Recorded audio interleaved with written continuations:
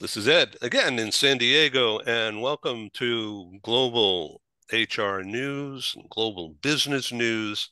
And today's special occasion is a news briefing about the Communicator of the Year Awards.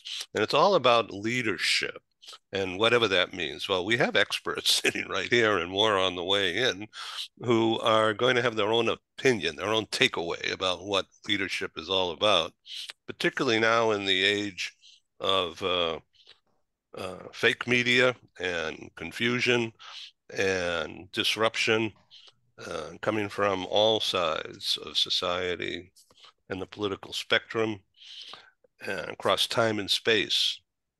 So this is going to be a show of common sense and goodwill and good harmony. And the championship winner of that harmony is Stephen Howard. Welcome, Stephen. Whoa. Wow. Glad I Hello, joined Stephen. today. Well, it's good to see smiles. Here we go. It's So, been a while. It's been a while. yeah, so humany and harmony and getting people together who don't really want to be together. So we're going to have this discussion. It's going to be a little freewheeling. Each of you will be able to give a little mini keynote, and then we're going to open it up for discussion. Welcome, Eve. Thank you. Hello. Does everybody know Eve? This is Eve Nasby in San Diego, an entrepreneur par excellence. So, Eve, why don't you self-intro a little bit and tell us about your two organizations? Gosh, thank you so much. My name is Eve Nasby. I live in San Diego, California, God's country, I call it. Yes, today, I have beautiful been day in today. the talent industry for over 30 years. If you zoom in, you can count my wrinkles. I own my own staffing agency. We do direct hire placement all over the United States. And I also am the president of a company that's a tech startup in San Diego, uniquely designed for small businesses. You might have heard of a PEO, where we are a small business person's PEO, where for only $12 per person per week, we actually become the full employer. So we do all onboarding, offboarding, all the legal stuff, all the HR stuff, everything. And so no one else is doing what we're doing the way we're doing it. And so, of course, we're experiencing explosive growth, which then gives me gray hairs. So between the wrinkles and gray hair, I'm really old, but I'm really excited about life because it's good right now. Well, welcome. And Thank joining you. us from the London area is Heather. Welcome again. Hi everyone. Did I get the time zone wrong? I No, feel no, like we just started. oh God, you're all on time. You're so punctual. Wow, that's Well, amazing. Americans, almost all Lovely to Americans see. there. Lovely to You're see more some new Swiss than me. faces. Lovely to see some new faces and some. I'm not going to use the word old because. No, no. But yeah, and you look amazing, Eve. I'm sorry I missed the beginning of what you were talking about, Thank but you really don't need to worry about grey hairs. You've got hair, right? We've got to make, make lemonade out of lemons. So yeah, as long as you've got you. hair, that's you're doing well. Okay, Thank you. so Heather, meet Annalisa. Yes, I've Annalisa, met Annalisa. She's amazing. I absolutely yeah, adore good. her. I adore her. I'm so glad you're on, Annalisa, because I haven't seen you for a while. Yes, no, I haven't been here for a while. It's good to be back. Thanks for Yes. that. Okay, Annalisa Landa and I've known each other a couple of years, and she's been on several shows, although not the past few months. And this is because you've been in self-study and renewal and going down a path. Do you want to explain what I just said? Yes. Well, yes, I've been doing something a little bit different and learning about community management. So that's all about the growth garden that I've got behind me there. So this is trying to create an accessible, affordable, cross-generational model for personal growth. And yeah, so when it comes to leadership, as you know, it's always about values, always banging on about values. And I think more than ever, I mean, I say this every time, but every time I come on, there seems to be something else that's happened in the world to reinforce that view, is that we need leaders to use their influence now to amplify the values conversation and to be those channels of healing and compassion and reconciliation in the workplace, because they are in positions of power and authority, and they have a lot of leverage and a lot of influence within their organizations. And I think, it's time for them to step up to the plate and use that influence for good. So that's what I'm trying to encourage them to do. Well, good luck. Yeah, exactly. Yeah. So, so with us from Dublin is Joseph McGuire, author of Face Facts, and Clearview Communications is his business.com, right? Clearviewcommunications.com. Just clarify that, Ed, it's ClearSight. ClearSight. I'm actually currently reading about an organization called Clearview, and I'm a little bit concerned, to put it mildly. They've hoovered up pretty much all photos they can access from the web, no matter from where, and they've digitized them. They've run them through an AI system, and they're selling them to law enforcement agencies. They're a very secretive organization, and those photos can be used to detect not just who you are, and even if you're in the background of somebody else's photo, they've got the ability to detect not just who you are, but where you are and your whole history to where you are now. So Big Brother is definitely with us. So that's Clearview, not ClearSight. Oh, God, I'm so sorry I mentioned the word. Well, I don't have a mask, and the guy who should have a mask is Chris Exline. He's hiding out from the Russians. So you're not. Welcome again. Nope, you're moving. There you are. Just in case the people from Clearview want to know exactly where I am. So everybody, this is Chris Exline, who's live in Ukraine. Kremenets. Yeah, okay. It's Ukraine, yes. Great. And this is near Kyiv, right? No. We're in Western Ukraine. We're about I'd say we're about 500 kilometers, about 350 about 350 miles from the about 300 miles from Kiev, and about 100 some odd miles from the Polish border. So that's a safe place. You know, everybody talks about that, and yes, it's relatively safe. But when you've had a small town of 20,000 people, where now over 90 of these young men have died in this war, you know, the families are not safe. Any family that has lost a son or a husband or a father to this conflict, you know, you can't say that it's safe is not the word I'd use to describe it. I mean, I'm not under threat of missiles hitting, and except for what just Joseph described, maybe if things go blank all of a sudden, then well, we'll know that. But you know, all kidding aside, I mean, the war is real. The impact on a small town like this is real. Every single person in this town knows someone who's been afflicted by tragedy. Every single person knows someone who has lost a loved one to this. So, you know, when I hear these reports, mostly when I'm in the United States, about, oh, well, you know, the war seems localized along the river and the front lines, you know, well, why don't you come over and talk to a mother who's just lost her son defending this nation's right to exist, and tell me how safe she feels at this moment. I'm not trying to bring this down, but I mean, we're not under threats of imminent attack. And I will say it was kind of cool. The other night, 2 nights ago, there was an F-16 and Joseph, this is it's a coincidence for sure, but an F-16 flew straight over my house, kind of like the Super Bowl or something. I mean, it was like the first F-16 flew straight over my house here, and flew from right there to there, and it was quite cool. It didn't dip the wing, so it wasn't like it was saying hi to me or anything. But you know, it's I can indulge a little bit. Yeah, maybe it was maybe it was all about me, but no, but it was kind of cool to see an F-16 fly over Kremenets and inspire the local people somewhat. Not that 16 F-16s are going to make a material difference to the balance of the war, but you know, every encouragement helps. Okay, Chris Exline moved his headquarters from Hong Kong and a sub-headquarters in Madrid into Ukraine for the purposes. Now, this is what, about 2 years ago now, right? 22 months.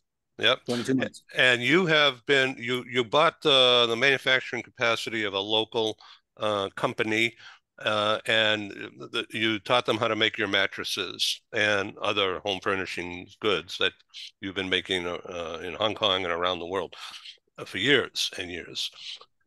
Extremely successful. Well, I wouldn't And go that yet you far, come but into a war we've zone. got Yeah. we've got Gary here, so I've got to be careful about saying that I'm very successful. But no, it's a because it might hinder my ability to be a candidate for him someday. Yeah, no, it's been we saved the jobs in the factory, and yet now our primary focus is through our Home Essentials Furniture Rental Company. We're the first furniture rental company in Ukraine. We have 2 locations, a third one coming up in a month.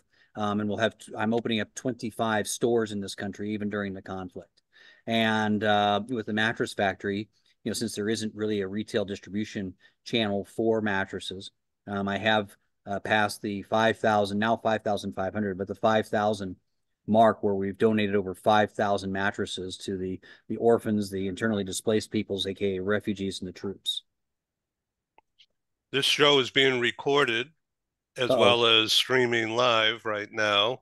And everything you say and do is going to be shown to the world, so be careful. Good. No, And no, no. also, Glad to. also get your message out when your time comes. So, Chris Exline, you've been shipping mattresses and hand delivering mattresses to the trenches. And Yes. that is just amazing. And for that effort and that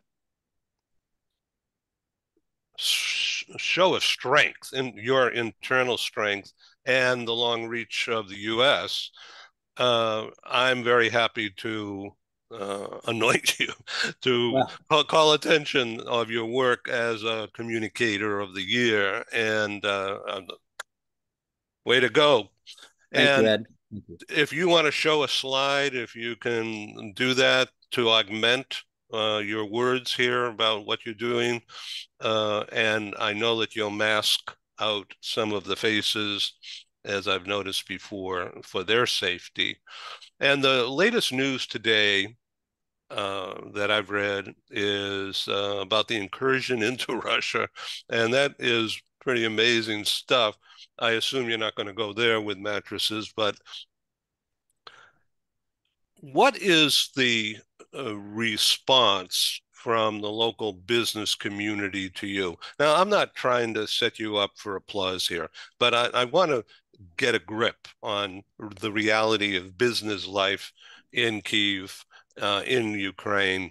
Um, there's so much money becoming available, apparently, and there seems to be a movement that I've uh, noticed through reports that come my way that there's peace talks actually going on very quietly and very, very early stage as well. So I don't want you to divulge anything that you know, but the time is coming, one way or another, for some kind of peace talk and rebuilding. And there's just seemingly a ton of money waiting to explode in Ukraine for redevelopment. And that is why you're optimistic about opening these other factories and stores. Isn't that correct? I know on an interview like this, you should always agree with the presenter. And so, if anybody has any interest, my LinkedIn or Facebook pages have all the information, so I'm not going to bore everyone with death by PowerPoint. But this country is a failed state. They don't have enough money. They will never have enough money to rebuild it. Number two, even if people had a contract backed by the United States State Department to rebuild a hospital, there isn't the liquidity within the system to fund that contract. Number two, or number three, inflation is running at such a high degree that if you have a fixed price contract now, you'll be unable to honor it. Number four, there aren't enough building materials. Number five, the interest rate is 13% for bank loans. Number six, you don't have enough people. In order for the Ukrainian economy to grow by 7% a year, they have to find and import 4.5 million workers. The population of Ukraine in 2020 was about 44 million. Today it's at 35 million. Of that 35 million, over 550,000 have been incapacitated by the war. By 2030, that number could go all the way down to 25 million. So and there is no coordinated effort within the government for reconstruction. So, Ed, you know this, but I was involved. I furnished the green zone basically in Baghdad. I was a designer in President Karzai's palace in Kabul and furnished most of the embassies in Kabul, Afghanistan.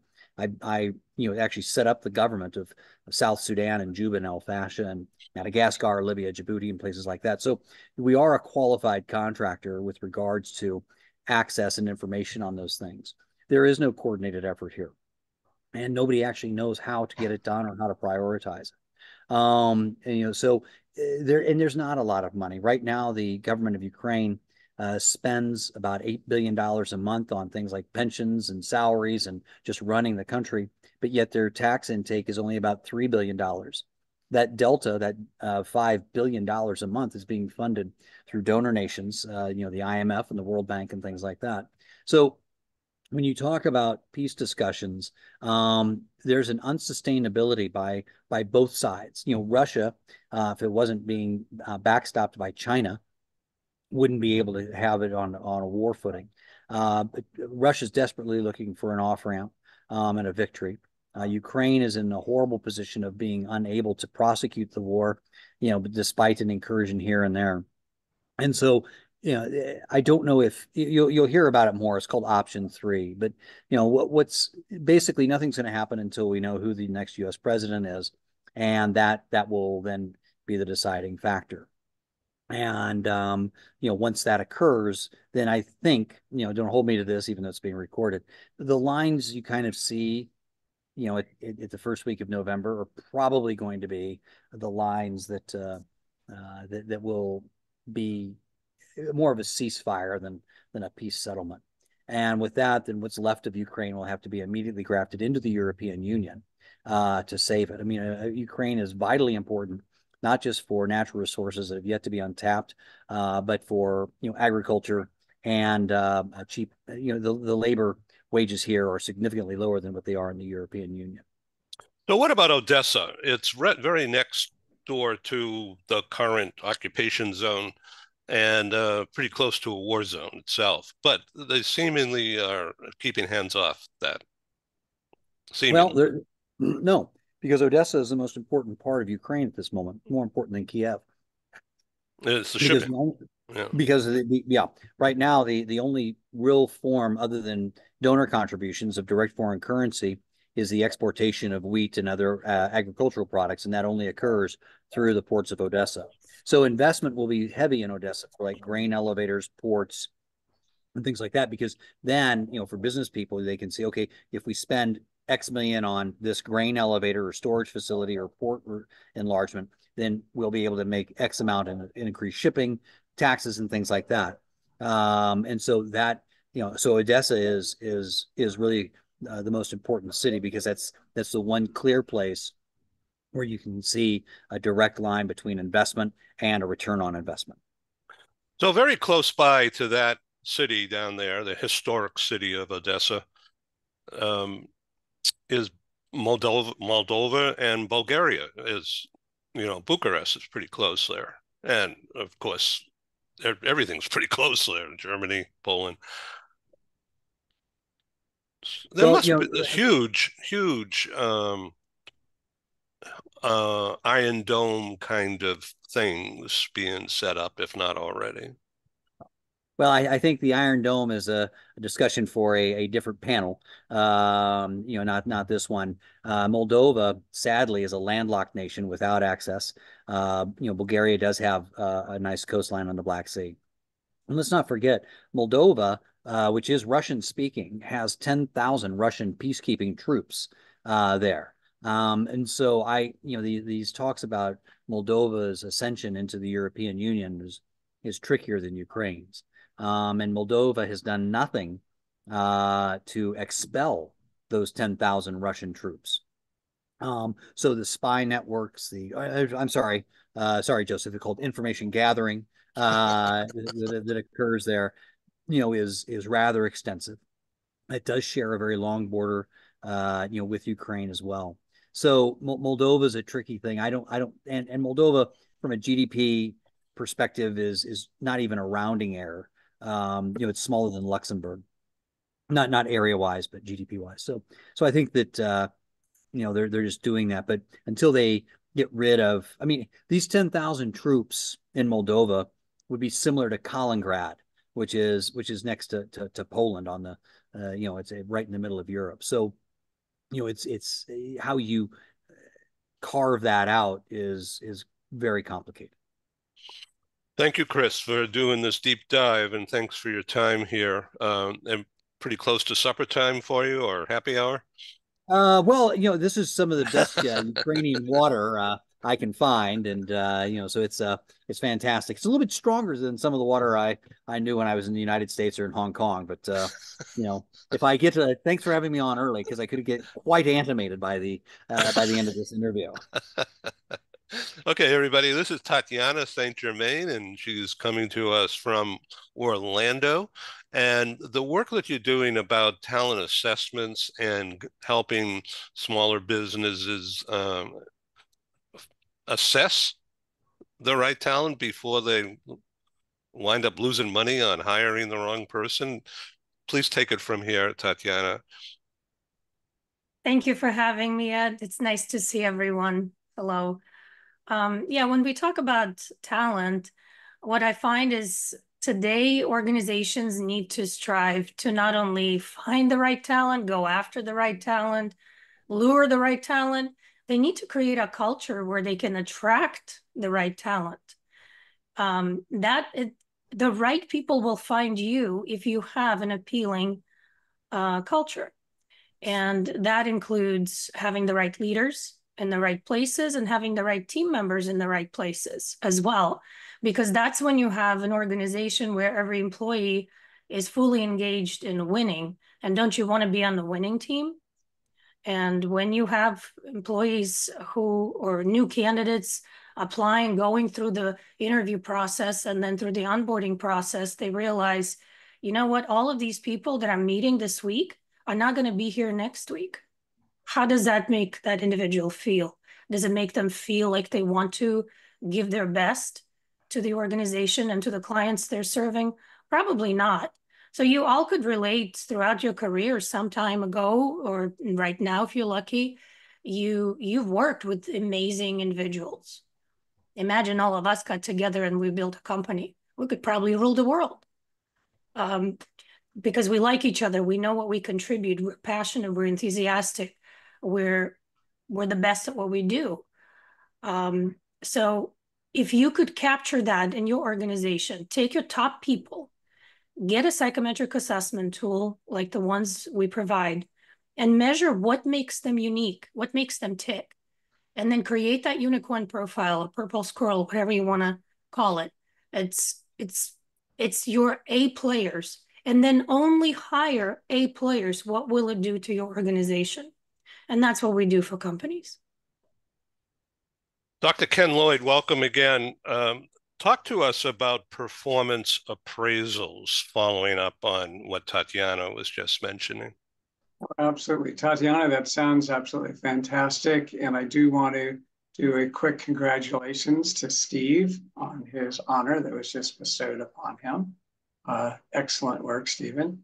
Your newest book is just a wonderful book on partnering for those who want to do business in the U.S. It's just a remarkable piece of scholarship as well as very practical information. In terms of performance appraisal, it ties into a lot of what is already being talked about, and I'm sure will be touched on further as we continue our discussion today. But people hear the phrase performance appraisal and you immediately get that kind of queasy feeling in your stomach. Oh my gosh, I got to go through that again. And it's once a year. And if I'm a manager, what I say to these people, if I'm an employee, I kind of cringe. Fortunately, it has changed. And we see some real major improvements in the process. Certainly, big picture, it is far more focused on two-way communication, on a dialogue between employees and their managers, ongoing. So it's not a once-a-year process. Even the formal evaluations are done more frequently, whether it's twice a year or even quarterly. Something called continuous feedback, in which managers and their employees are meeting regularly to talk, to catch up, and certainly for managers to provide coaching, guidance, and support, and for employees to ask questions, any questions that they want.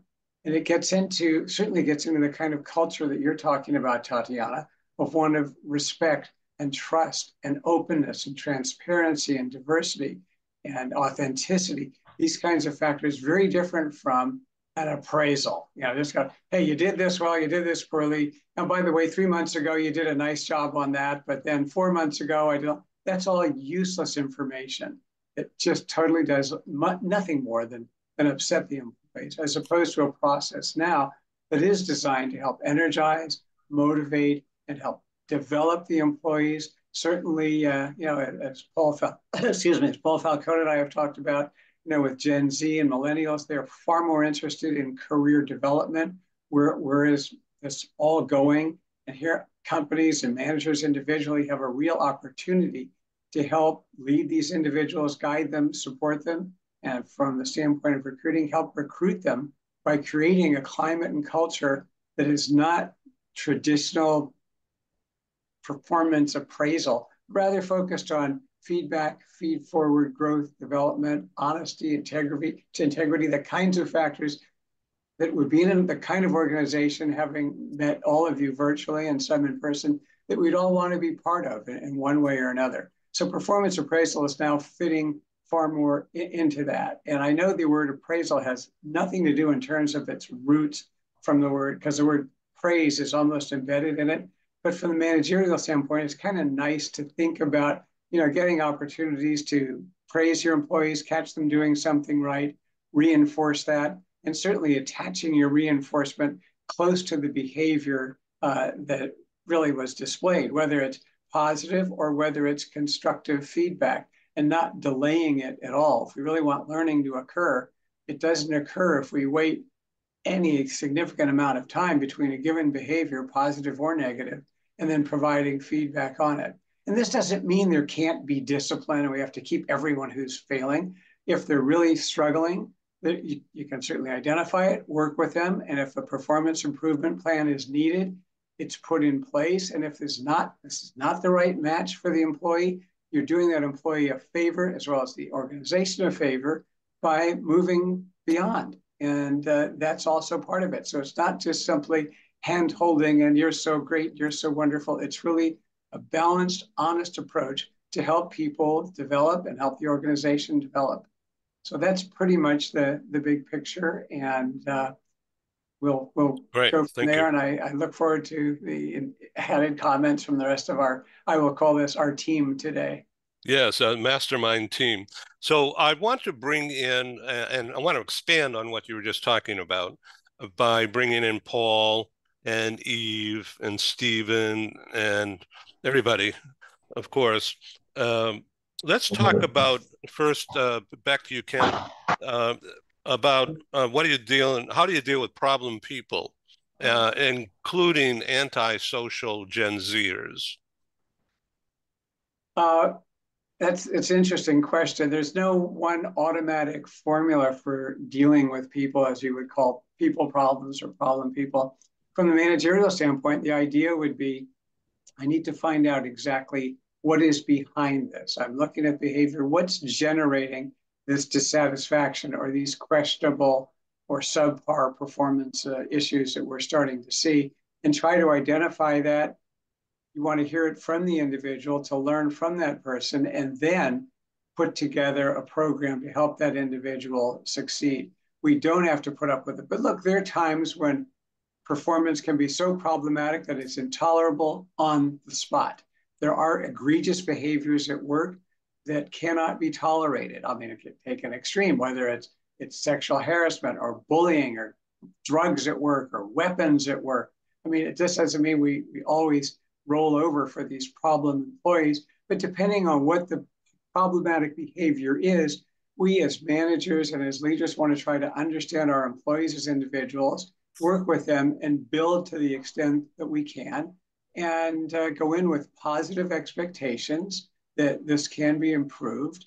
And because we know expectations impact outcomes, and take our very best shot in working with the individual and give them the best opportunity. I've seen many cases over my consulting and managerial career in which employees that seemingly were problem employees, but we got them into the right situation, learned about what was going on, and helped them grow and develop and thrive into very productive individuals. I mean, there's some organizations where people say, this employee, he's out there, he's influencing the group to do this and that and the other. What are we going to do with him? He's a bad, well, that person may be showing leadership behaviors.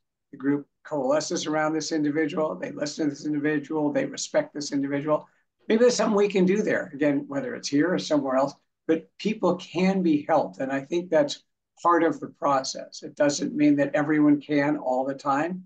We do have to do what's best for them in the company. And sometimes it calls for firm and quicker decisions, but that's part of the process. Thank you, Dr. Ken Lloyd, communicator. let's go quickly further and deeper. Paul Falcone, welcome. Thank you, Ed. I do whatever Ken says. So I'm fine. I sit in the front row in his class and I take notes. It's very easy. And I say the same thing to Paul, by the way.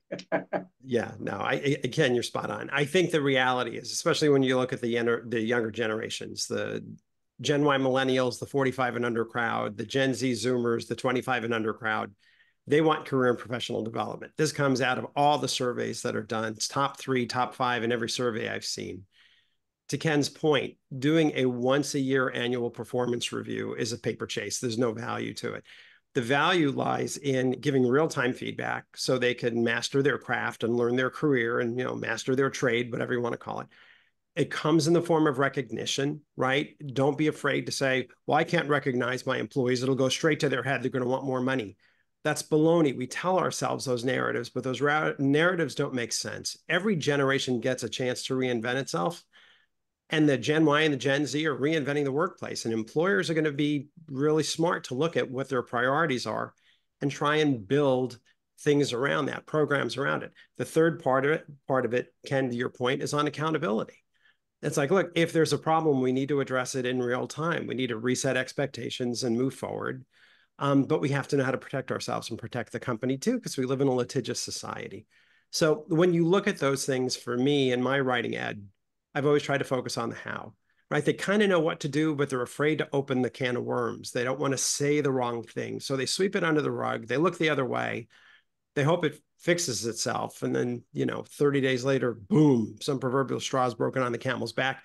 And then they come running into my office in human resources and want the person fired. This is all drama. It's all reactive. So for me, it's giving them the language. And in a lot of my books, I talk about here are the scripts. Here's the way to open those conversations. Here's how to frame it in terms of their own career and professional development for things that may be missing awareness. And you'll find that when people are hearing things where they feel like this is for my own good to get better, they're going to want to assume responsibility for it and fix it right then and there because you're making it safe for them and you have their back to do it while in your shop. So you really can turn around people with quote unquote attitude problems, although that's not a term I recommend. The point is, we do our best that we can to pay it forward and to build as many leaders as we can. The ones, Ken, to your point, whether it's here or elsewhere, sometimes it's just not right for them. They're just not in the right position at this point in their lives. Yeah, you do have to move them out. You have to know how to do that safely. But again, it's all part and parcel of giving that feedback, making the right record, being there for them to give them a chance to turn it around. But if they can't, then holding them accountable and moving them out. Eve Nasby, you have direct one-on-one with business owners, small business owners for the most part. Isn't that correct? Yeah, that's correct. And before we go there, I'd like to go here. This is 101 Tough Conversations by the one and only Paul Falcone. These are scripted. They're all in here. This is one of the best books you'll ever buy. If you have a challenge with an employee, you simply go to that page, which I've bookmarked a few, and here's your scripts. It's all right here. Who needs AI when you got Paul Falcone to have tough conversations? So that's a good quote, Eve. I like that. There's a bumper sticker in there. I like it. It's good. Thank you. Thank you. Yeah, with Paul Yes. Falcone, Paul Falcone, you get real intelligence, not artificial intelligence. Oh, keep it going. My marketing team, I love it. No extra charge for that tagline, let me tell you. That's fantastic. Okay, does anybody Yeah. want to wave a banner? We're on live TV. I'm starting to blush. I would say no more, please. I'm good. I'm good. Like, no, really. No, really. It's okay. Okay, yes, so do you interview before you take the client on? I would assume yes, that's a yes. Yeah. Yes, of course. So yes. what happens when you have somebody who's, you just get a funny feeling about that's made nothing to do about will it work, will I get paid, but just the kind of person that, I don't want, I don't want to deal with this person. Do you farm it out or do you just close the door on that person? So if you're talking about interviewing the client company for a solid, healthy culture, absolutely, because we care almost more. We care more about our candidates that we send in than we do about the company, because we want that candidate to have a next professional chapter in their life, and we want that to be exemplary because our name is all over it. So yes, absolutely. And I think what I would piggyback on top of what Paul and Ken have both said is that when we're talking to small companies and on the band of hands, so that's on my recruiting side, on the band of hands side, the biggest mistake I think we are seeing right now, because people are now giving us all of their HR problems because that's what they're paying us to do. And what we're hearing is there's issues that are coming to us that should have been addressed a long time ago. And I think leaders are reticent because they're so busy and myopic on putting out the fires that are on their desk that they're ignoring the challenges and the toxicity that's in the organization from a personnel standpoint. So my encouragement would be for those small business owners or medium business owners is be very quick to fire, slow to hire. You've got to be quick to jump on these issues as they're occurring within the organization so that the culture doesn't start to crumble, because one person can make a difference for good or bad. Oh, okay. Let's digest that as we go to Annalisa.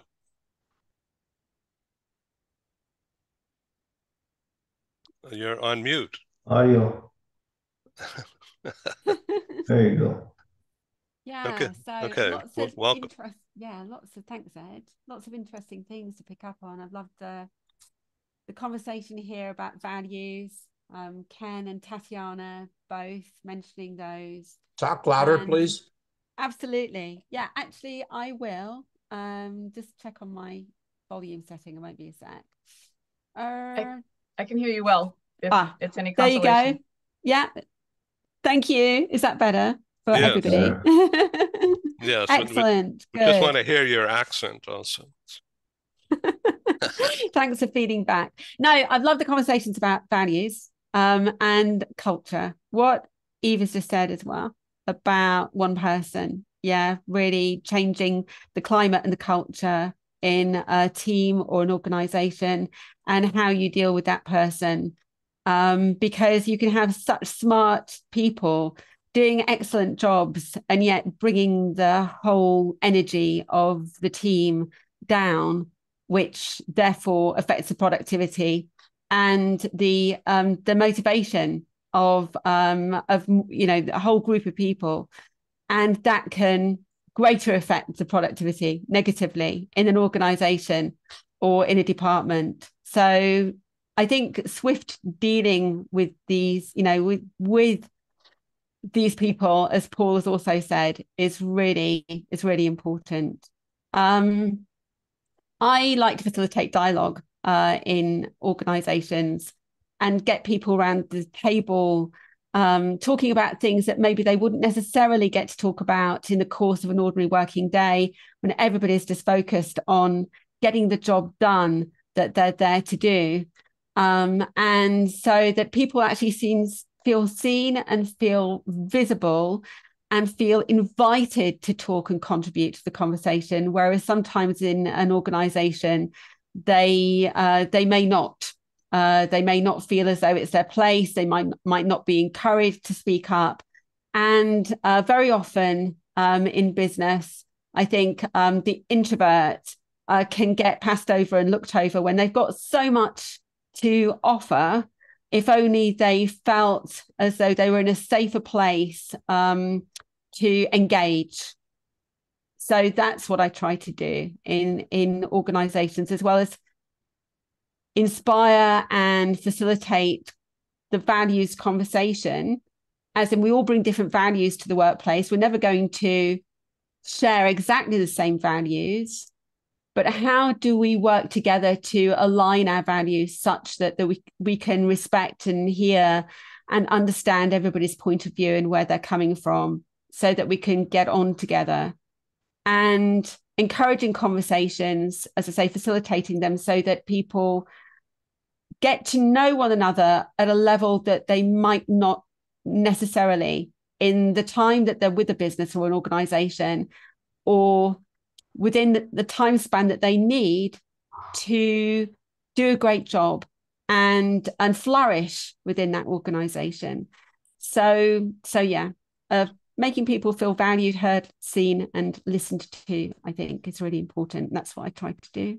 You are a communicator, and that's why I want you on this program, of course, is to bring recognition to you, as you are. I happen to know that you are going through personal changes and redirection right now, and I wish you well. And I wanted to ask you about the design that's over your shoulder there. It shows almost a cartoon type description. Are you appealing to or targeting demographically? Are you targeting young people? I am, yes, but I really want this to be a cross-generational exercise. I'm talking about dialogue, and I'm talking about understanding and people getting together and bridging those gaps between the generations. So I would like to attract young people to it as well. And I suppose, maybe quirky creatives like me.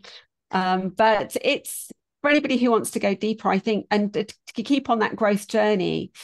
It's a culture. I mean, you can see the strapline. We sow, we give, we grow. And that really embraces the philosophy of the growth garden. We are gardeners of people, we're landscapers of visions, but we're also reaching back and helping up the person who is beside us. And if a door of opportunity opens for us, we're taking somebody through that door of opportunity with us. And that's why I've got that image behind us of people behind me, of people helping each other up the steps to go higher. And also hope is a very important value for me, one that I want to keep encouraging in this kind of climate that we're living in at the moment. We've got this little hedgehog here called Hope the Hedgehog, and he appears just about everywhere in the growth garden, but sometimes he'll be lurking mischievously, maybe hiding behind something, but it's a metaphor. It's a reminder that even when we don't necessarily see it or feel it, hope is always closer than we think. So let me interject here for the audience, not only in what I call the global meeting room right here with us, but the audience out there in the world who will watch this in subsequent days, weeks, and months beyond today. Your theatrical background is like a perfect, in my opinion, it's a perfect match for what you're restructuring into, and especially gearing a younger target demographic, because you could communicate so easily using your theatrical talents, but that audience will eat it up. I am very much hoping so. I do hope that they're going to resonate with this and take on board everything that I've got to offer. I'm hoping that being more youthful than I actually am in years, being more youthful will engage them, and I'll be able to build a rapport with them so that I can take them on this journey and help them to really grow into their leadership boots. And emerge as leaders, no matter what they plan to do with their lives, that they see that they are all leaders in some capacity, and that they can all be a leader in their life and not wait for people to give them permission to do so, that they are in positions of influence and always will be, and they need to be aware of that. So that's what I want to, as I say, take them on this growth journey so that they become more self-aware. Yeah. You're a communicator. Let's go to Stephen Howard. This sounds like there's an autobiography building here. Sounds like a successful autobiography, which is indication of a successful life. So well done, Annalisa. Can I bring it? I want to bring it back, Stephen. Bring it back to the conversation about problem employees and kind of raise, hopefully, some new thinking for everyone on this. Is that my experience anyway, both in the professional when I worked for companies and as a coach and mentor, problem employees don't appear overnight. They build up over time. And the reason they become problem employees is that their managers, their leaders, let things go. I think somebody talked earlier about sweeping things under the carpet. Leaders have to, one of our responsibilities as leaders, we have to nip things in the bud. And if somebody's, doing something that's incorrect or behavioral problems, we need to nip it in the bud and mentor them and coach them. So part of the problem with problem employees is their managers, is their leaders who are not doing a sufficient job. And, you talk about bringing people into an organization. That's one of the reasons for the either 90 days or 6 months, whatever it might be, probationary periods. That's when a leader has to really identify these things and decide whether or not that person's going to work in the organization. Interestingly, and I'll share this with you, I'm now partnering with a talent acquisition company, and what they're doing is they're employing me as a coach. When they put somebody into an organization, they're paying me to coach that person for 3 to 4 months. So they have a person to talk to outside the company about the problems that they're having onboarding, the difficulties they might have in adjusting to the culture, the unexpected problems they might be having with peers or colleagues or senior management that they can't identify during the hiring recruitment process. And I think that's going to work very well. And so basically the talent acquisition company is taking out of their own fee and putting me there to make sure that the person is successful. And I think it's going to be interesting to see how that develops over the next few months. Communicator, Stephen Howard. Gary Sanger, there's a lot of good talent here for you. I'm trying to think tactfully how I could respond to that. Maybe there's not. There's not. Gary has high standards. It's a situation where, Stephen, your boss comment about the bad employee, or we talk about the executive. I mean, oftentimes we're way too nice and we're way too blurry on what it is we're in business to do. Why is this company in business? I'm struggling with this with a client that we're really, in essence, trying to figure out what business we're in. And we then have a few executives off in different directions. I was on a panel here several months ago, and it was a whole bunch of really nice people talking about the typical issues that a company has. And I just couldn't help myself. I said, it's that conversation you have right after you leave this group, and you go in and invite your worst employee on your team into your office, and you ask them to have a seat. And you start the conversation by saying, "You suck."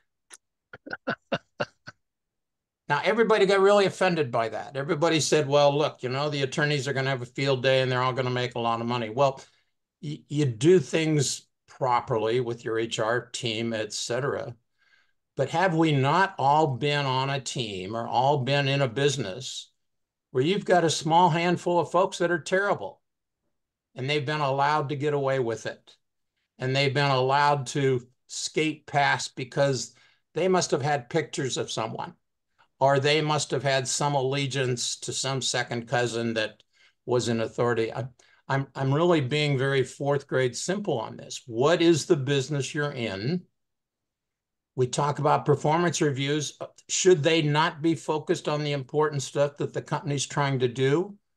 Are we not all there trying to serve that customer? And that customer, if he's not being served by you, another competitor is going to go take that business with those products or services.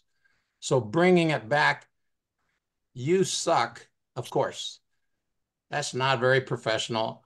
I am originally a farm boy from Idaho, so I'm used to speaking much worse than that. But I think the clarity, most of those people that aren't performing well aren't having fun either. They're not enjoying themselves there. They might just be collecting a paycheck.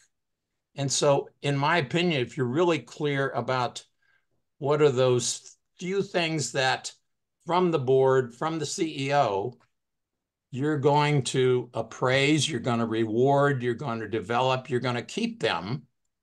I think you also, as that person's in your office and he's heard those or she's heard those 2 words, you also get up and demonstrate that that door's not locked. You don't have to be here.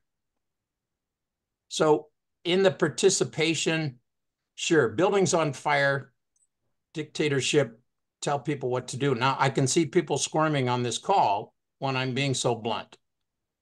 And frankly, that's okay.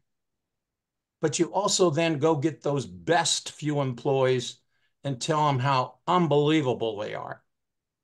How unbelievable they are. And you make sure they're paid accordingly. Then me, the retained headhunter, swooping in for that great employee, they're not going to talk to me, or they're going to refer me to somebody else. That's the elephant in the room, I think, oftentimes that we're dealing with our clients. And Eve, as you take on a client and this client, isn't going to be coachable, isn't going to be part of the team, you probably say, no, thank you. Now, if I created that pregnant silence here where people look around and say, shut his. You are a communicator, Gary Sanger. So I want to go to the business psychologist, Heather. Welcome. Oh, thank you very much. Thank you very much for putting me now straight after Gary. Look, I think what I'm hearing from everyone is the need for the building of psychological safety, because what I'm hearing from everybody is that people need to be able to express how they feel, whether a team's functioning, whether a team's not functioning, whether the business is working, whether it's not. And for instance, yes, what Gary said, it's blunt, but it resonates with me in certain aspects of the clients I work with. There's nothing worse than having a false positive or a false negative as an outcome of a hire, right? And the experience I have with my clients is that, so a false positive means that a company has hired someone and they've made a big mistake. Or a false negative is all of those candidates that could have been right for the role and they haven't been hired, but there's actually no way of checking for that because you've let those candidates go. So psychometrics is also part of being a business psychologist as well. It's one part of a very good recruitment campaign and talent management and everything else, especially if the KPIs continue forward. But I think that we have a certain amount of psychological safety, and all that means is that nobody is at risk. They can express themselves in an environment that is safe for that person to express themselves. And I really believe the emphasis is really on psychological safety and team building now. This is what I'm seeing in all the work that I do. And I think, Ed, you do a great job of facilitating psychological safety. You may not realize that's what you're doing, but actually that is what you're doing. And I'm seeing a few people nod around me. So psychological safety is just basically an open space. Forget the word psychological. Basically what it means is that people can bring themselves into a discussion. And as Annalisa said, if you've got an introvert who generally is not expressing themselves because of the personality traits that they have, then a good leader will facilitate a process where that person is able to express their ideas and innovation can evolve from that. And psychological safety also means, exactly as Gary says, that if you need to have that one-to-one where it's a little bit more direct and you give concrete examples of where that person is not performing, but then mitigating steps for them to improve their performance, then that's actually how we should all be managing our own performance, exactly as Ken says, on an ongoing basis, so that we are able to react immediately and improve immediately, which makes us happier and makes the business more productive. So psychological safety, that's what I say. The Harvard Business Review has got some excellent articles on psychological safety, what it is. I'm happy to share links with people if they want to read more about it, but it's nothing more than that, making people as effective and as efficient as they can be in a space that is free for them to express themselves, including managers as well. Bravo. That's a communicator. And Heather is going to be a featured speaker in my London event in person inside the Global Trade Bank, HSBC, which is once again going to host and facilitate my London meeting on October 1. Chris Exline was at the first one we did a couple of years ago with HSBC, and hopefully you'll come back if you're in Europe again, in Western Europe. I welcome you. Am I invited? You are invited, but please sponsor. I'm a communicator. What can I say? Well, you know, I walked into that one. Well, Ed, yes, no, I just talked too much. No, at the first meeting you had at Canary Wharf was for those of us that have known Ed for 20, 25 years. Nothing new. It was fantastic. It was fantastic to see the it was fantastic to see the return of the Ed Cohen conferences. So you know, send me the sponsorship levels, and I will make sure that we would gladly sponsor, and if I can be there on October 1st, then I would love to participate. Okay, now I can rent that apartment. Thank you very much. And I want to go back to no. You can't rent that apartment. London property rentals are off the charts. You know, we'll get you a closet somewhere, but we'll make sure that Joanna has a nice hotel suite. You can sleep visit. on the train. Right. Yeah. Visit. And I want to go back to Heather's point. I think it's really spot on. Do you have to be serious? Wow. Well, we do for a second. My interpretation, it could be, it shows an environment where you can have an opinion different than your boss, and it's safe to do that. It could be where you have another opinion, another direction, another opportunity for an organization different than your boss, and it's safe to do that, you know, rather than just being that negative voice out there. So I think that that term you described, Heather, is spot on. Wow. Listen, the Communicator Award also goes to a good friend of mine, Mark Colo, who's been sitting very quiet.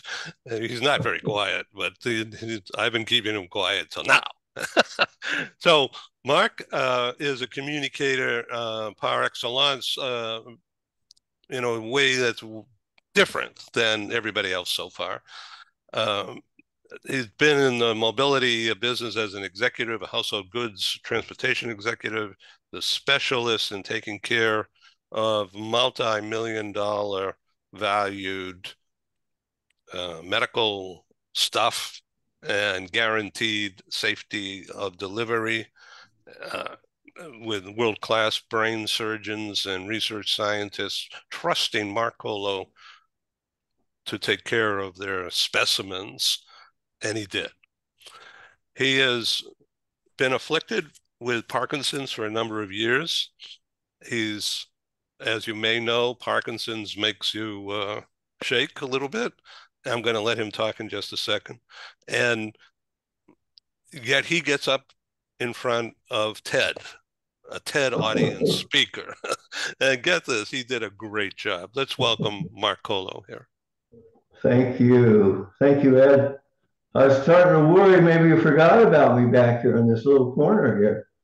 No, I see you and your family there. It's like the mafia looking at me. By the way, this is my brother, Paul. He's a year older than I am.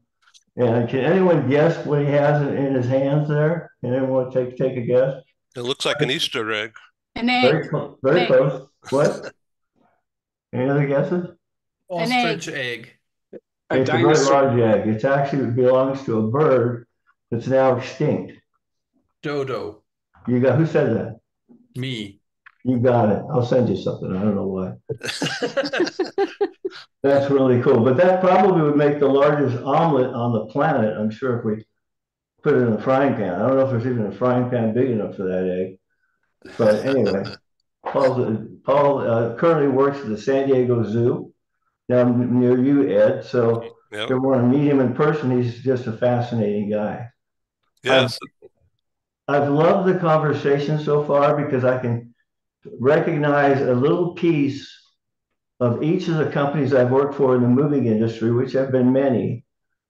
And I could see what, Ken, to your words, I could tell by some of the comments that we were making a lot of mistakes at those companies. And Ken, had you known about half of my companies I worked for in my career, I think you could have come in there and made a difference. So I appreciate what you do, and I really respect that.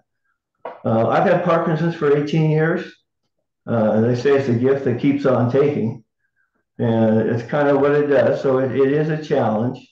But my TEDx talk was kind of a coming out party for me, just to come out and say, this is what I'm doing now. This is what Parkinson's has meant to me, and kind of gave me a different perspective, so to speak. So the name of the talk, if you do choose to watch it, and all you need to do, if you go on chat, you can see you just put 3 words in your Google search box. Those 3 words are Mark, M-A-R-K, Colo, C-O-L-O, and talk, T-A-L-K. You hit enter, and it'll take you right into my talk. I gave it at Tuacahn, which is a performing arts facility here in St. George, where I now live. And we had 500 people in attendance. It sold out 2 weeks before the show. I was the opening speaker, and I was scared to death. I mean, it was not knowing how my Parkinson's symptoms were going to react, and not wanting to distract it all. You got all these thoughts going on in your mind. It's not easy to manage, but I got through it, and I had a standing ovation in the beginning and at the end. And that made me feel very, very good inside. So one thing I want to mention about to the point that somebody said about managers fail. Gary, was that you? You talked about how managers can usually be the cause of failure in businesses. I found at one of my companies that it was ego. And it was somebody that was high enough on the ladder and had a big enough ego that they used to call the sales team, which are the ones who bring in all the revenue, the clan, C-L-A-N. So that's how the owner felt about this sales team. And it was basically building his retirement home in Maui. I mean, just amazing. And all he had to do was show some empathy, listen to the team, get some ideas, weigh other ideas, and take other options. So I'll say one last thing about this, then I'll move on. But the last thing that this one gentleman who was getting all the praise, all the attention, all the rewards, his brother said, you know, I'm going to mark my words. He worked at the company. This company is going to shrink to the IQ of 2 people, the owner and his right-hand man. And that was literally all roads led to Rome. It was very oppressive to work there. Had my most lucrative career ever working there. Loved everything else about the company, but just didn't feel good about the lack of communication. And I can be blunt, as you can see. I can get pretty blunt about these situations. But it was painful to see how it was impacting a lot of the rank and file employees that wanted to speak up, but they're afraid they'd lose their job if they said something negative. And that's a bad, bad place to be. So that's what I think, Ken, you could be the knight in shining armor that comes in, you know, and gets your sword out and says, this is how it's going to be, guys. So sometimes diplomacy might need to go out the window, but you certainly need to weigh that in all cases. Mark, Mark, you're an inspiration, and I thank you for giving us this talk here. I want to announce that Mark partnered with me in a series, a medical TV talk show series. We started, what, about 3 years ago, maybe more? That's about right. And we've had several prominent world-class research scientists as guests, not from me. I just hosted, but Mark brought them on. And we didn't have a script, but we had talking points, just like you and I have, you know, about tips and keywords. And the gist of those were to go public with some medical research stuff having to do with brain and neuro diseases, neuro afflictions. So we're doing it again on September 5. And with us will be a world-class research scientist, Dr. Howard Fedoroff, who's CEO of bio research company. Mark, do a better job explaining who Dr. Howard is. Dr. Howard Fedoroff is probably the most knowledgeable man on the planet about the ins and outs of Parkinson's and Alzheimer's. He actually moved from UC Irvine in Irvine, California. I actually moved him to UC Irvine, California to take a new post. And my client, Diane, said, take care of this guy. He says, I'll take good care of him, Diane. I said, can you move laboratories? She said, I can move laboratories. She said, no, can you move laboratories? I said, Diane, I can move laboratories. You got to trust me on this. Okay, because if you mess this up, Mark, I'm going to lose my job. And so I didn't want that to happen. So I pulled out all the stops. I called Howard right away.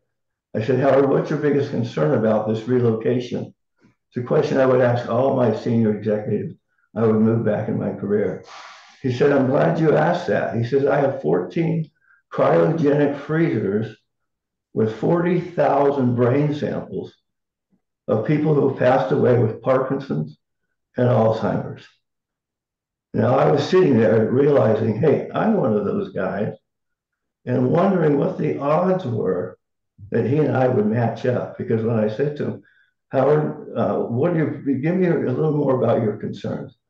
He said, well, Mark, if the temperature in that trailer goes up or down by more than 3 degrees, it'll compromise my samples. And that's my life's work. I cannot afford for that to happen. You have to promise me that will not happen. Well, I know our industry. It's fraught with human error and issues and problems. It's not easy to control a whole laboratory going from the East Coast to the West Coast, 3,000 miles, to make sure everything goes well. But I was very happy to say that when it did take place, and we did do a wonderful job, there were no hitches, no complaints, nothing missing. It went without a flaw. And I can tell you that that was not a coincidence. That was a miracle. And after Howard's move, I moved another, no less than 100 of these similar scientists with similar precious cargo. Every one went without a hitch. So I know there's a work above ourselves that's involved in some of these amazing feats that happen that we want to say, what a coincidence. No, I think it goes a little bit beyond that sometimes. So Howard knows that I'm kind of out here in the desert now. This is where I retired to, a place called St. George. And I think he wants to keep me engaged with our work we've done in the past. So he called me up, and this is news to you guys. This is not for public knowledge yet, but it will be very soon. He's starting up a public, what's it called? PAB, Patient Advisory Board. And he's choosing a chairman of the board. Believe it or not, he's going to assign me as the chairman of the board for that committee. We've already got 5 people on the committee. We will be there to field calls from people that call us up, have that deer in the headlight look and say, oh my gosh, my doctor said I have Parkinson's. Oh my, I just found out I've got Alzheimer's. These people that don't know what to do. don't know where to turn to. It's so complex for them, they can't get their arms around it. And we'll be there to walk them down, help them get to a safe place, comfortable place, and give them whatever resources we can give them to help them during that transition. Now, you don't get that kind of service when you go to the doctor. They're wonderful at what they do and might diagnose your one problem, but you might have 2 or 3 other problems with symptoms or manifesting that they miss completely. I mean, think about that. So go ahead, Miss. Let me just also quickly say that on the program September 5, this is going to be a live broadcast and, of course, recorded. It will be Dr. Fedorov and Howard, and also a lady by the name of Jana Stoudemire, who's based in San Diego in a research lab. And she is an executive with Axiom, which is a space launch corporation based at the Space Center in Houston. And they are building currently, right now, building the new space station, which will be a commercial venture. And she's, I think, senior VP or something like that. And she has been on the program before with Mark and Dr. Fedorov, and also Dr. Paula Grisanti, who's the CEO of the National Stem Cell Foundation. We don't have Dr. Paula yet, but Jana is going to be on the program, and she's going to be giving us an update about the new U.S. space station that her company is building right now. And why is this important? Well, it's going to house medical research in zero gravity. Mark, why don't you take over, tell people what that means for neuro research? Boy, you're asking the wrong person, Ed. I wish I could tell you I knew the ins and outs well, of that. I read the words, but you have the feeling behind it. So I know in general that you can do much purer, much more statistically accurate testing in a zero gravity atmosphere versus on the Earth here, because you got gravity does all these things to so whatever test you're doing. But so it's going to be, I believe it's going to be a much purer way and a much quicker way to find out what these illnesses are and how we can correct them or maybe even prevent them. A lot of the work that the scientific community does is tries to find ways to prevent the disease from coming on. You know, and because to date, there's no pill you can take for Parkinson's. You can't just take a pill. You don't know where it comes from, what starts it. There's no cure, there's no remission. It just keeps on marching forward. And to date, there's no one medication that has proven to be a cure for Parkinson's. And I don't think that's going to be anytime soon. So Mark, I just can't help myself. 60 Minutes last Sunday, 7 o'clock, a Dr. Ali, Rezai. If you haven't seen it, it just seemed to have your name written on it. Dr. Ali Rezai, and the focused use of ultrasound and showing an actual patient receiving this focused ultrasound and his Parkinson shakes going away. And so the amazing success with Parkinson's, with Alzheimer's, and even talked about addiction. I just wanted to make you aware of that if you were not, because I've lost a cousin of mine way back in high school to this dreaded disease. And I have a wife now with dementia. And so all families seem to be touched by this in some way or another. That 60 Minutes segment was so powerful. And I'd strongly encourage you to check that out and see if there isn't Mark Cullo's name on that being somebody to get this fixed for you. It's a pleasure to see you again, sir. Gary, thank you for bringing that up. Joanna and I watched that show, and it ties right into what's going on in the space station, what will go on in the space station. So in my research, reading about what we're going to be talking about, so I can media prep myself and not sound like a dummy, is that what happens in the brain, particularly in the brain, it happens in the body too, that the body is set up with the immune system to naturally fight off whatever is foreign. But sometimes it doesn't understand what to do and creates a problem within itself, within the body. And apparently at zero gravity, that can be controlled better. And that's the key to doing the medical research up in space and not here. And apparently it's not been done yet, or maybe it has been tested. I don't know. What do you think, Mark? I don't know if it's been tested or not yet, but I know for me, myself, personally, my focus here on out is going to be people's quality of life and how are these illnesses impacting those qualities of life. I'm a big advocate of an adaptation proliferates possibilities. That's the title of my TEDx talk, if you do watch it. And it's very simple when you think about it. If you can adapt to your situation or the news or whatever it is and adapt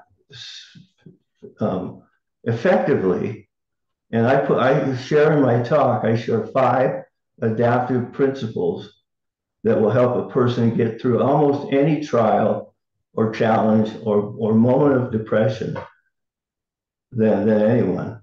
When you think about the word depression, if you scramble it up and turn it into 3 words, it's I pressed on. Wow. Think about that. Wow. Unscrambled, I pressed on. And sometimes that's all you can do when you get some of this news, But regardless of what you do, don't lose your sense of humor. You have to maintain a good, healthy sense of humor. Would you like to hear some of my Parkinson's jokes in closing? Will that be all right? Yeah, sure. Make us laugh. We have to laugh. We haven't laughed enough today. I'm thankful I never have to purchase an electric toothbrush. or play the drums. Right? Or play the drums. Parkinsonians make the best martinis. Shaken. So like good. So what about dancing, doing the jitterbug? Well, I haven't done that. I haven't learned that. I got a good Michael J one, though. I always have to pick on Michael J, right? It's okay to do that because I have Parkinson's. If Michael J. Fox were caught in a 9.0 magnitude earthquake, would he stand perfectly still? Gotta think about that one, right? And then my last one is, and this is legit, and this is true, and the other ones are fun, but I never once in a million years, having gone into the moving and storage industry for a career, I never once imagined I would be called a mover and a shaker. And with that, let's go to Mr. Serious with a great smile. Hello, Christian. Welcome. Hello, everyone. That was amazing. Thank you very much, sir. I don't know whether I should laugh or cry, but I laugh. Oh, that's great. So a few weeks ago, I was talking with him with Christian about a couple of show ideas, and one of them was Gen Z. I said, we really ought to talk about Gen Z, and I don't know what to do about it, really. And so he said to me, my daughter is Gen Z. Why don't we have her on the program or something like that? And I said, yes, right away. And we did a program, and it was a great program. Thank Christian, you. why don't you explain what it's like to have two in the house? Yeah. Yeah. So, Ed said we should have a voice of Gen Z. And I said, I happen to have 2 of them in my house handy. And my older daughter, Natalie, was on this show, and Ed was very gracious to have her on. And Ken Lloyd was extremely supportive, and she's still talking about it. And it was a great, great experience. And yes, I have a younger daughter too. So Natalie, my older one, is 19. My younger one, Angelica, is 15.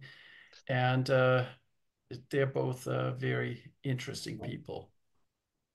Indeed. And the conversation was really good and truthful, and I learned a lot. And the audience that we've shown the program to the past couple of weeks, I'm getting rave reviews from around the world. So if anybody wants it, well, I'll send it anyway. You don't have to want it. So I thank you for being on this program. So Joseph McGuire, how's your family? Are they getting better? No, there won't be any getting better, unfortunately. And Mark's talk there really resonated because my younger sister, Rita, she has Down syndrome, but over the last year and a half, she's had rapidly progressed Alzheimer's. And she's had frequent chest infections, which bring her, unfortunately, a lot closer to the end. And my mother's also deteriorating. So it's just how it is. It's all part of the life cycle, and sometimes it's more painful than other times. So, yeah. Is there a secret to dealing with it successfully? You know, for yourself, and you have deep business experience in dealing with problem people and opportunity people also, but now yourself has this difficulty and this challenge. And how do you mind me asking? And shoot me down if you do mind. But not the slightest. How are you dealing? Can you communicate to us and to the audience out there? How do you sleep at night? How do you do this? Do you keep praying for guidance? Well, certainly, I think it's everybody's experience will be personal, and Gary will have his own personal experience there. So I absolutely empathize with Gary's situation. And there are no two cases of Alzheimer's or dementia or Parkinson that are exactly the same. And then there's all sorts of family dynamics you have to take into account.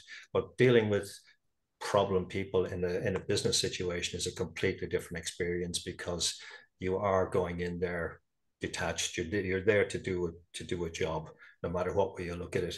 It can impact emotionally, but it's not going to be the same as family. And there are days that are straightforward. You'll feel great. You get a smile from them, and everything is very peaceful. And then there are other days where it just takes a moment, and it just hits you hard.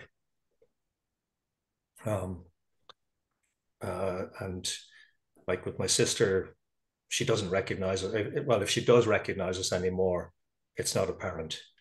Yeah. She may speak very occasionally, but that's unpredictable. So yeah, you just deal with it. You can't, as a human, you can't fully prepare yourself. You just show up. Yeah. And you look to make sure that you have support as well, because that is essential. And yeah, that's really all I can say. You said a lot, Joseph, and I enjoyed your comments. It means a lot to me. And I thought of one instance where, as I was transitioning, as the oncoming of the disease was coming on, and symptoms started to present themselves. I had dinner once with one of my bosses who had hired me fairly recently. He made a comment to me. He said, leaned over the table, says, "You look really stern right now. Did something bad happen?" And it put this fear in me, because I thought, what if he finds out I've got Parkinson's now? Is he going to let me go? Going to find an excuse to replace me? You get these thoughts, though, that come into your mind. And sure, there's certain legalities and certain laws you have to follow before you terminate an employee. You can't just check them off the list. But that was a scary place to be. And there's got to be so many others that are out there who have these diseases they're dealing with that are going to progress. They're degenerative, so they're going to progress and keep going. And that's got to be tough for these people. So something to think about with that. So anyway, I could talk for forever. I love talking. If any of you have any friends or anyone that you know that comes down with Parkinson's or Alzheimer's or whatever it is, you have them call me. And I would love to talk with them. I'd love to give them some coaching. I'd love to help them any way I can. So I hope you'll keep that offer from me. Right? Mark, thank you very much. And if you can, send me your phone number and I'll blast it out to the world. Okay. But I want to stop talking and let you guys talk more. As you can tell, there's a lot of ways to communicate, and everybody can win a Communicator Award if they communicate in a helpful way to someone who may be reaching out for help and they don't say those words, but you see that there's something going on. Paul Falcone, you're dealing with difficult situations. You've written books about difficult conversations, blah, blah, blah. And so what tips do you have? And as we come to a close in the next few minutes here, summarize, how do you have difficult conversations? Well, Ed, and this has been such a great meeting, and just listening to everyone, and all of us sit back in awe, and you always think, wow, you have to come from gratitude for everything that you have in your life. No matter where you find yourself, at what station in your life, come from gratitude. It changes your perspective on everything. I look around and I think, Gary Singer and I have known each other for probably 3 decades. He was my mentor growing up. A couple of months ago, Tatiana St. Germain drove down from Wisconsin. I was in Chicago, and we got a chance to meet. Christian and Ken and I are planning on meeting in Los Angeles in the not too distant future.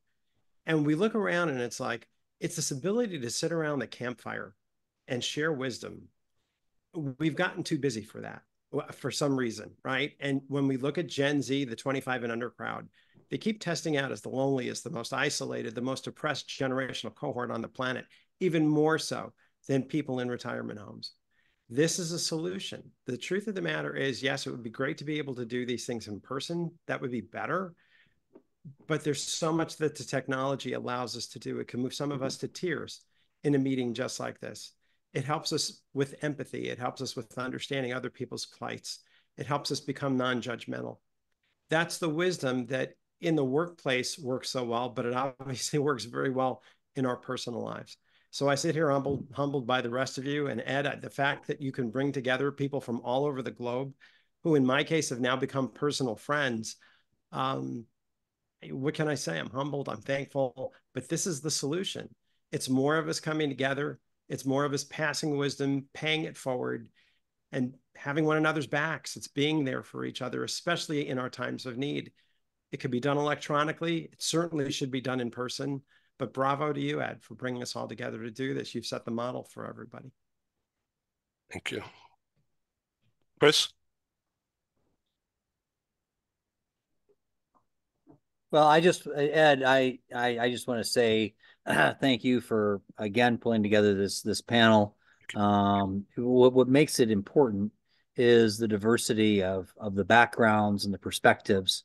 Everybody benefits, and it's fun to be with old friends like Gary and new friends like Christian, and Annalisa. I think one of the things, to Paul's point, I'm asked this a lot, probably because I'm usually the oldest person in the room. We don't seem to have community anymore. I mean, when we were growing up as kids in the United States, our family was a community, our cul-de-sac was a community, our schools, our sports teams. We were forced to be engaged in a community, and we had to figure out how to fit in. And if we didn't fit in with one community, then we had of course, I was never in the stamp club because I'm far too cool to be in stamp or debate club. But if and I declined to be captain of the football team because I wanted to associate more with the debaters. But you know what I'm getting at. We had to be in and now you see people confined to their own self-defined communities within a smartphone, and how do we associate? I mean, how do like I had to play tackle football, and my parents signed a waiver to ensure the city of Lake Forest that if I got hurt they wouldn't sue them. And I mean, as a kid, I was aghast that my parents were sending me into the Coliseum. But you learn to adapt. And I'm just wondering, how do people adapt these days? And to your point, Ed, you've brought these people together. We've now more than ever, we've got to figure out how to build a global connected community that supports each other and doesn't divide people apart. I mean, Ed, you know this. I've lived outside the United States for almost 30 years now, and I go back. I don't think I could work in the United States. I would need a repatriation course, and I don't even know. I mean, Gary could probably tell you there's no one that's even going to hire me in the U.S. And so the divisiveness and the not a mentality of entitlement, but just this seeking news from sources that really give you what you already want to hear. What I love about this group is that this is a group of people, and this is what you've done your whole career, Ed, is bring a diverse group of people that are supportive and collaborative. And that's why I'm so blessed to meet Heather and see Stephen and Paul and Ken again and Christian again. Tatiana, I think we've been on one call before, and Mark, your story is inspiring, and Joseph, I can't say too much to you because you're going to be sending my coordinates to the metaverse there. But Ed, thank you so much. And I'll tell you something else. One of the things that one of the reasons that I moved from Hong Kong to Ukraine, and most people, Ed, you know this. I don't have to work. I've reached that stage in my career where I could retire. But at this stage, I wanted my actions to be my statement. I wanted to come here. And by the fact that I'm just here speaks more than a lot of the investments or the donations or the charities or the business expansion. The fact that I'm here and I can leave anytime, but I choose to come back. If you have a chance to make a difference, that's a chance I have to take. And the most rewarding period of my entire career has been the last 22 months here. It has been challenging, of course. And I can talk on another program or in London why I don't speak Ukrainian. In fact, my alma mater actually had a luncheon for me a few months ago, and it was kind of a topic of conversation why I refuse to speak Ukrainian. But we have a chance to really engage with people that we've never even thought that we could. And if that's how I go out in my career, well, then fantastic. And I think that, from what Stephen and Paul and Ken and everybody else talks about, especially Heather, it's not about changing the problem employee. It's about finding how you can align motivations for a company culture and with what people want to do. I mean, our corporate culture, I mean, Ed, you've known me for 25 years. No one's ever said I've been a nice guy. I'm not. But, to be able to do this type of giving and philanthropic effort, to actually be hugged by people, like, God damn, I wouldn't want to be hugged by anybody ever, but to have that sense of commitment and community is something I've never experienced before. And here's a community that with those of us in this program, and Ed, I just wish you continued success. Please continue to do this. I know it's not easy. It's always a challenge, but I think all of us are committed to seeing what we can do to help you promote this. So I thank you very much. I'm really honored to have you all here. And, this wasn't planned. The Global Communicator of the Year award started in 1999, And Philip Berry, who was on the show the other day, he was at the time he was global VP of Colgate-Palmolive, managing people in 60 countries from a perch in Paris. And that's where I met him. I was putting on a live meeting in Paris in '99 at Le Méridien, and the expat wife, who was my local manager, very plugged in to the expat wives community. It sounds like a TV show, Stephen. Expat Wives of Paris. Can you imagine the Wives of Beverly Hills or something? But that's a great idea. We got to talk about that later. So anyway, she says, I'll help you get executives to show up at your Paris meeting, but don't embarrass me because all my friends are going to come. So, okay, I promise I won't. So anyway, she made an introduction to several expat who were husbands. The wives were in the dual career situation and couldn't work at the time. But these expat wives were all married to senior execs who were based in Paris. All right. And many of them came to this conference in Paris in November of 1999. So we partied like it was 1999, frankly. And Philip Berry at the time was a big guy in the world, based in Paris, giant corporation, Colgate-Palmolive. He was our keynoter, and he talked about managing people across borders, across cultures, and this was in 1999, folks. It's not a new topic. He was my first winner of the Communicator of the Year award because he launched me. My first meeting in Europe was in London in '97 at the Hilton near the Marble Arch, just so you know. And more than 200 people came. And that's a whole story at another time. But the idea of giving an award, who am I to give an award? Well, I just had a magazine, okay, called Global HR News. And guess what? There it is right there, okay? And that was a glossy, colorful magazine that was premiered at a national SHRM conference where I had a booth with 20,000 people walking by the booth with that name, Global HR News. And everybody picked up a copy or bought one for future send. So it was like, whoa. So, and here we are. Global HR News is still around in this new iteration, not in print. This is it. And giving out awards of people who have a story to tell. And as you could tell, there's a lot of stories. And we're going to continue this going forward. There are other people who couldn't make the show today who will appear in upcoming broadcasts, and you're all welcome to join and be back. I'm going to do this frequently, but not in a big way. We're going to narrow focus into like a 30-minute, 15-minute executive interview one-on-one, and then we'll have a small group environment as well. Large groups on Zoom don't work well. This has worked well because of you, not because of me. And thank you for sharing.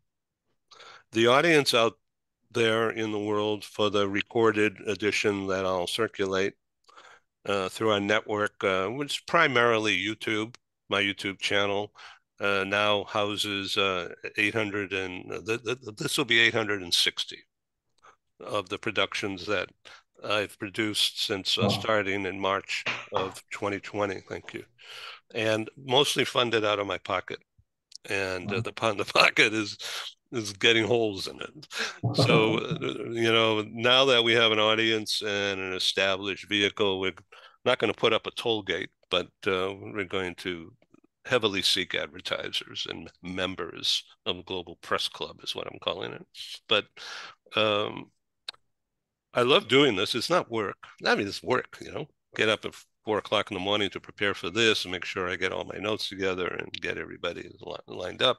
I'm more productive not lying in bed thinking about it, but getting up and sitting there and preparing so that I don't blow it, because you're all watching me. And so thank you for doing that, really. Ed, it's a real humble pleasure to be here. You're kind. And as we each talk about stuff that's important, then we get refocused into stuff that's really important. And when you get issues with family, with health, with neighborhoods, with communities, with wars, with disease, with loss, you know, I just feel really humbled to be here. And, you know, regardless of what area code we have our phone in, which country we're in, it's just really a pleasure to have this kind of a new group of friends that becomes deeper and more meaningful each and every time. And I think where each of us get to feel better is, how can we help somebody else? How can we be supportive to someone else? So it's absolutely a pleasure to be here. You're to blame for putting this together. Thank you, sir. Thank you. Thank you. And I found a slide that I think perfectly encapsulates everything that we talked about today. Would you mind if I just pop it up for a second? Yeah, screen share is open for anyone else who wants to do this too. So we were talking about communication. I hope you can see that now. Yeah, it starts with you. Mindset and how you talk. My husband once said, we're all ships in our own bottles. So how do you get our stories and messages out? It starts with you. You uncork the bottle and get the message out. And then you create the environment where you help others uncork their bottles. And that hopefully will help us all solve that epidemic of loneliness and improve communication. Thank you. Thank you, Tatiana. Does anybody else have a slide they want to show up? Don't forget, it will be part of the recorded program. A slide. I can't see what it says. This is a live slide. Oh. Some of the finest water that they produce. So it's a live slide to you, Ed, and to everyone else. Oh, thank you. Bottoms up. Thank you. Bottoms up. Cheers. Thank you, everybody. Yeah. Have a wonderful time. Cheers. Awesome to Bye-bye. be here. Take care. Thank you. Bye, everybody. Okay, you'll all get a copy of this later in my day today. Beautiful. Bye, guys. Bye. Thank you, Thank Ed. you. Bye, Thank you. everyone. Enjoyed it. Thank you. Bye, Thank all. you. Thank you.